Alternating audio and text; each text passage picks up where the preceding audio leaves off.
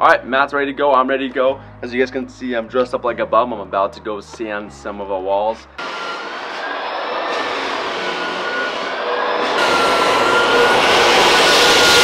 It's been a super busy week for us, specifically in our servicing department. We've seen the most amount of units coming into our business, and we've been able to repair the most amount of units at the same time. So we're a little bit behind in some of those areas, but it really goes to show that we're doing a really great job and people are hearing more about us.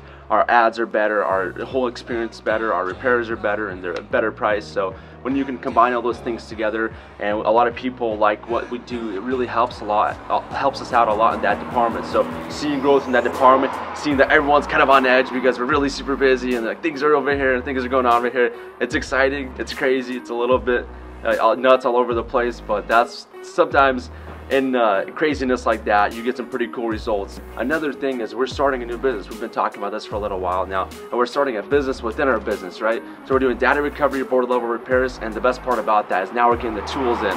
So we've already learned about it, now we're kind of implementing it and we're getting the tools. So really building the infrastructure to get that specific repair done in a really cost-effective way, in a timely manner. That's something we've been working on. So getting the tools in, kind of screwing around with the tools, seeing this cool stuff, got these microscopes and all. I mean, it takes me back to science class back in 7th grade. So this microscope that we got, it's really cool because it allows us to see every little transistor, resistor, rejector, every types of crap all in there.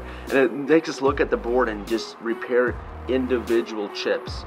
Those little chips could go out, that's it, the board's gone. So it's going to allow us to save money for people, it's going to allow us to do more things, and the microscope is a really great tool for us, and we're excited just to look at the inside of our nostrils.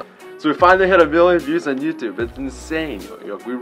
I made my first headband swap video on a Studio 2. It was about 12 months ago. Hello everyone, this is Joe with Joe's Gaming Electronics, and today we're going to be swapping a headband on a Studio 2 pair of Beats.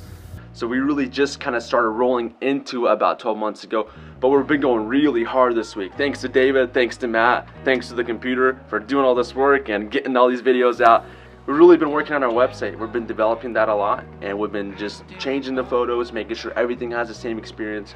More importantly, we're tailoring our experience for mobile. Why is that important? We see that 60 to 70% of our customers are mobile. They're mobile to people, so we got to make sure that all the pictures, all the different options, the way the experience is, the way you go, reducing friction, making sure the pictures are pretty, making sure that the prices are right. All those things are important to us. Seeing these cool things going on is exciting for me because it shows that the business grows and it shows that the business invests within the business. That's super important. That's a lot of flaws I see in small businesses. A lot of the owners take the money and they're like, hey, this is cool, I'm gonna take this, this is the fruits of my labor. But if you take those fruits and you plant some more seeds, you do reap benefits in the future. So that's really what we're trying to do, is keep planting seeds, keep watering the seeds, keep milling over the soil, and eventually you have a bigger tree, or you have multiple trees in a whole orchard. That's what we're trying to do here, is just keep building this business up with as many angles as possible, attack similar niches.